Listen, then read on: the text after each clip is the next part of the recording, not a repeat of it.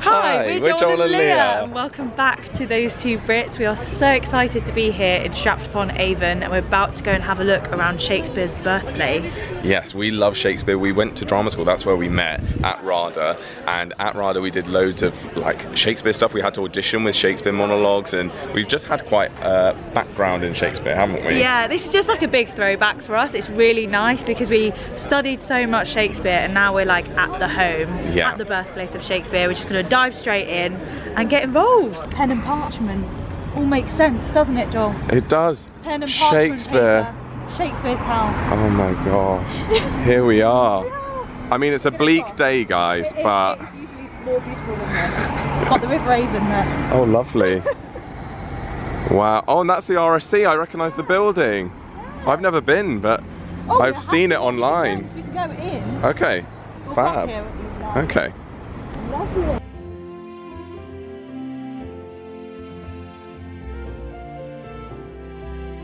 Right guys, before we head to Shakespeare's birthplace, we're going to this really nice looking Costa, which is a coffee shop, in this Tudor building. Yeah. Leah doesn't normally like Costa, do you? No, but I will go to the Costa inside the Tudor building. Because it looks nice. No, I do. I don't normally like a Costa, but I'm going to get the smallest little coffee they do. Yeah. Not bucket. Not a bucket. We're at roundabout. Here we go. Here's Shakespeare.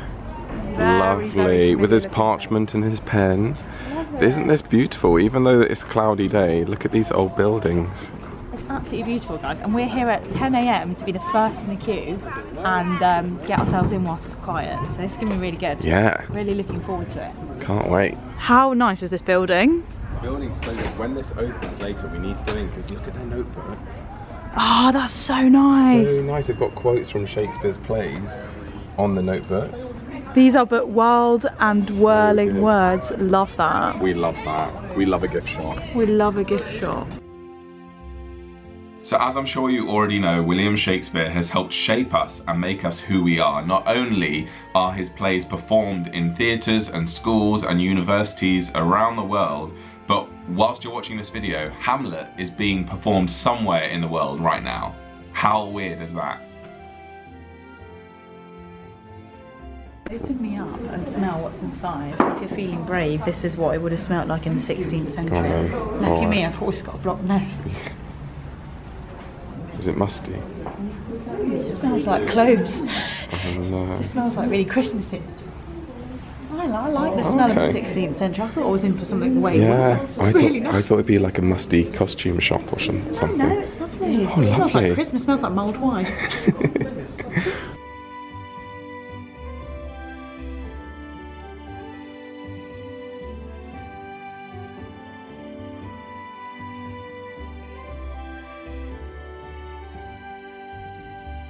Okay, have you been inspired? Choose your favourite quote.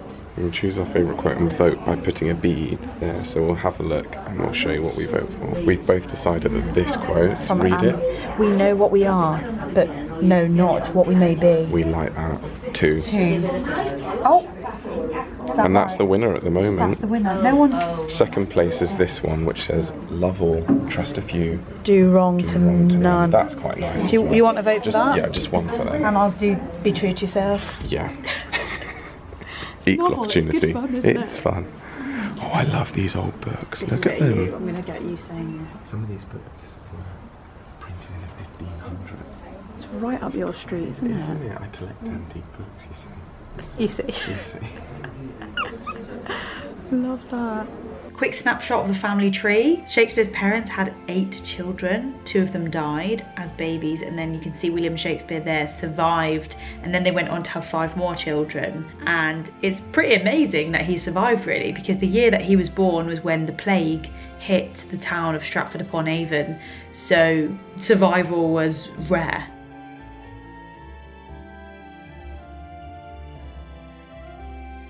So guys, what's really amazing about this is that half of us, maybe all of us, are using Shakespeare quotes without even knowing. If you've ever been like, my salad days, that's Shakespeare. If you've ever said, it's all Greek to me, that's Shakespeare too. I just think that's amazing because like loads of his quotes have made their way into like modern speech. And we're still saying them today. Absolutely, Thomas, there's loads more as well. green-eyed jealousy. If you act more in sorrow than in anger, Shakespeare. Wow. The list is endless. Yeah. So as well as like the plays, Shakespeare's plays being put on, whether it's Hamlet or The Tempest or whatever, the traditional plays, there are also adaptations of Shakespeare plays that replicate the story, but it's a modern day story. So I don't know if you've seen the film 10 Things I Hate About You, but yes, that is from The Taming of the Shrew. And there are so many examples, and we'll try to flash them on the screen, of modern day films that take the sort of storyline or framework of a Shakespeare play. So it actually has a really far-reaching like influence on our popular culture. If you think about West Side Story, that's basically Romeo and Juliet. Shakespeare has written about every emotion, every feeling, everything, and everyone's just gone, oh, that story's perfect, I'm going to use that story. Like in She's the Man with Amanda Bynes dressing up as a man, that's like Twelfth Night. It's just genius. It's genius, and you know what? isn't it? They don't have to pay copyright, do they? Because he died a long time ago. So long ago. And I don't know if I agree with that. But it's certainly great because it means his work can be shared. Yeah, it's amazing. I think he'd be so proud that his work is still having an influence today. Imagine if he knew that people just walk around his birthplace going, that's where he was born, these were his wardrobes. Isn't it mad? It's mad. Right, we've actually done the museum part of the tour, and now it's time to go inside his house. Let's go. So one common thing that we saw throughout Shakespeare's birthplace and in Anne Hathaway's house, which we'll come on to in another video, was that there were beds downstairs. So during this time period, beds were really, really expensive, and they were a show of status and wealth, mainly due to the wood carvings and the expensive fabrics that hang down and the bedding. So lots of the furniture displayed inside Shakespeare's birthplace is really, really old. The benches in this room at either side of the table are about 500 years old, which is crazy. The cupboard on the side of the fireplace was made in the 1500s. All the furniture in here is made of oak, and any pieces that aren't original are very accurate to what the Shakespeare family would have had. So, have again. Of course you can, yes. I might not be able to. You can pick it up and have a go. Smell that bad. So this would be quite nice. So what you've got is probably the sweet and ashy smell in this one. That's urine. Can you guess what this would be? So one smells of manure, one smells of urine, and one smells of... What's the sweet one, Leah? The sweet stuff. Imagine working in that for 12 hours a day. Oh wow. No. Sign me out. We're going up some stairs now. I think we're allowed up here. We're just making it up, aren't we? Yeah, we're definitely allowed. We're going up to the girls' rooms, are we? Yeah, this is where the guests sleep downstairs, and then they all slept up here. Oh, it's nice up here. Oh, yes. Very open plan. Lovely. Yeah. I love it. It's amazing. Me and you walking around like it's on Right Move. Love it. Love the high ceilings.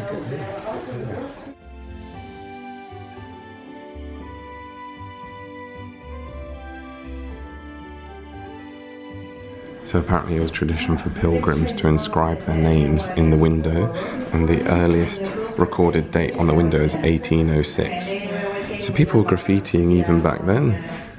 Look, that one says 1840. Can you see it? Washington, D.C. So obviously a lot of people wouldn't have had beds because they couldn't afford beds. In this house there's a couple of beds here, which means they had a little bit of money and they were showing off by having those beds. But what's really interesting is that the phrase "she's on the shelf," we've all heard that, she's on the shelf, that comes from basically some women might not have married and they wouldn't have had a bed or having the privilege of sleeping in a bed because they didn't marry, so they would have just slept on a shelf, like this shelf up here. The shelf up there that we filmed. Like that shelf, so a lot of people would just sleep on the floor. Wow. And that was sort of high up here. Like all of Shakespeare's apprentices would have slept in that room, and his apprentices would have worked in John's workshop. So I said Shakespeare, I meant John Shakespeare, the guy that owns the workshop downstairs. And his apprentices from age 13 to 21 would have slept all on that shelf up there. Wow, no bed on for the shelf. apprentice and no pay. Isn't that mental? That's so cool. So the parlour downstairs was the most sociable room, and this is where the bed would be. So how weird is that people would entertain their guests with a bed in the room just to show off, just look how rich we are. And what would happen is the guests would be able to sleep in that bed if they were lucky enough and if they were important enough, and the owners of the house would actually sleep on the floor or somewhere upstairs, but they would save the best bed for their guests. So So the candlesticks above the fireplace was to ward off witches from coming down the chimney and stealing their babies, which I think is really cool. I just can't get over all the etchings on the windows. Yeah. Imagine doing that nowadays. I know, it would be graffiti, people would be wouldn't like, it? Vandalism. I'm sorry, but no. Amazing. Do you know what I can't get over? Oh, that's the creaky floorboard. Basically, we all thought that people were smaller back then, but it turns out that they just used to sleep upright, because if they slept lying down, then they thought that the devil would come and take their soul at night, because they might mistake them for dead if they were lying flat with their eyes closed. But if they slept upright, then basically they thought that the devil would come in the night and just say, oh, they're just resting, I'll leave them there, which is so interesting. So the beds could be shorter, but it wasn't because men were shorter, or women, it was just... Apparently the average height was the same as it is now. Wow. Which is interesting. Myth debunked. Myth debunked. Thank you, Shakespeare's Birthplace.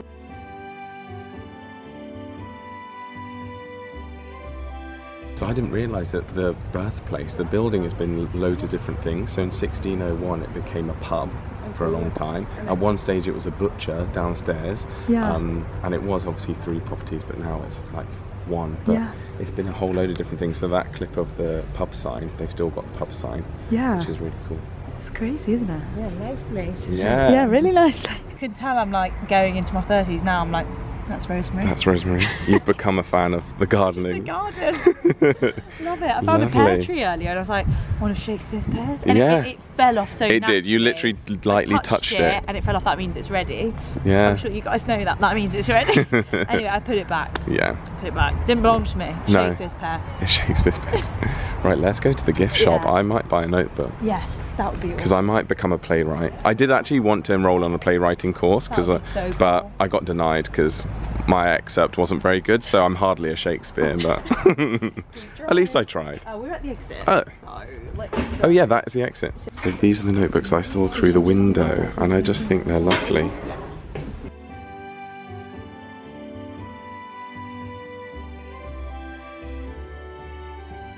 The Winter's Tale, That's so cool. Act 3, Scene 3. Exit pursued by a bear. So good. The greatest stage direction in Shakespeare. This is more the kids section, which we're saying is a good selection. It really is, isn't it? Do you know what? We really like the these cards. Yeah, the postcards. They're really nice. They're really good. They've got some have quotes. They have drawings from every play. I mean, I'd never write on them. No, I really like I'd almost like frame them, get 3 of them and like frame them or something. They're only £1.50 per card. Lovely. Love's Labour's Lost. And who is your dear? I did a monologue from Love Labour's Lost. Yeah, did you? So we both bought a whole range of the different postcards. So cute. So cute. Yeah, I think that one's yours. Do you want to show some? Yeah, like this one, Much Ado About Nothing. Let's go this way so people I just like that because that will just remind me when I'm, you know, sitting at home and I look up and see a postcard. It's like, much faff about nothing. Yeah. You know, stop worrying. Yeah, so much ado about nothing. Shall I tell you what all of them mean to me? Okay, next one. 12th night. Some are become great from achieve from, that's like some, but some or from some achieve. But why does it not look like an S? Because that's the old English S, I think. Some achieve greatness and some have greatness thrust upon them. We've heard that a million times, haven't we? We love that. One. What do you think you've done? Have you had greatness thrust upon you? Yeah. Yeah. Greatness was thrust upon them. And then I think that's like, presume not that I am the thing I was. Yeah, we change. People change. Presume not that I'm the thing I was. Oh, that's a really good one. I'm not the thing I was. Yeah. I'm not an idiot anymore. Yeah. Okay. Midsummer Night's Dream. This is the silliest stuff, yeah. That air I heard. In my head I was like, this is the filliest fluff. Filliest fluff, that's how you can say it. It's the filliest fluff that I heard. Yeah, so you can say that to your partner when you're just fed up. This is the filliest fluff I heard. So yeah, this is the silliest stuff that I heard. I like that one because it just reminds me to relax. Yeah, just relax. Just relax, have a day off. Yeah. So yeah, really enjoyed that gift shop. Yeah, they're so good. And you got some, haven't you, Joel? Yeah, let's do a little show and tell.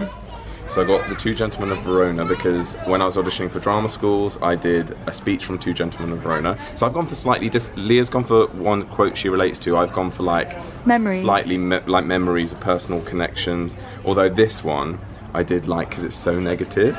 It was like, when we are born, we cry that we have come into this great stage of fools. Like, as in like, wow, great, I've been born into this earth. Like, I'm surrounded by idiots. Surrounded by idiots.